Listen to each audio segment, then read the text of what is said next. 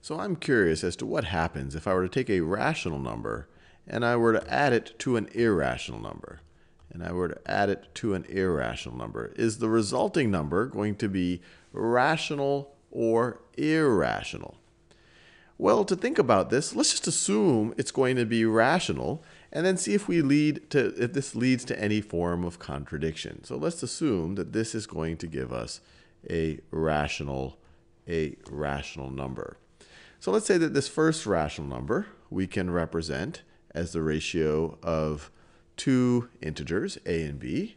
Let's call this irrational number, let's just call this x. And and their sum gives us another rational number. Well, let's express that as the ratio of two other integers, m and n. So we're saying that a over b plus x is equal to m over n. Well, another way of thinking about it, we could subtract a over b from both sides, and we would get our irrational number, x, is equal to m over n minus a over b,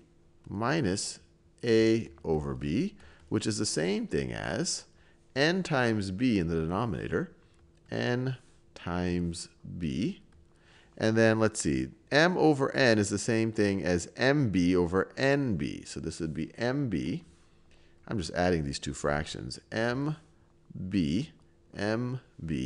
minus, let's see, a over b is the same thing as n times a over n times b. So minus n times a.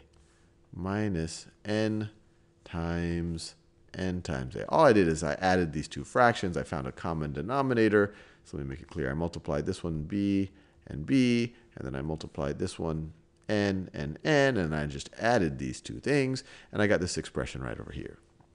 So this denominator is clearly an integer. I have the product of two integers. That's going to be an integer. And then this numerator, mb is an integer, and a is an integer. The difference of two integers, this whole thing is going to be an integer. So it looks like, assuming that the sum is rational, that all of a sudden we have this contradiction. We assumed that x is irrational.